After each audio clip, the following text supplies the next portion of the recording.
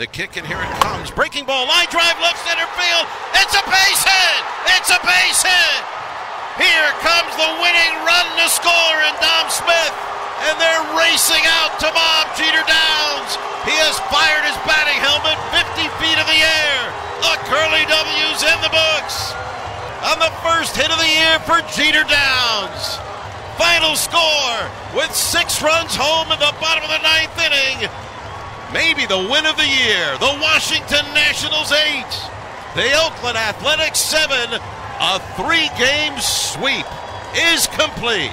What a finish.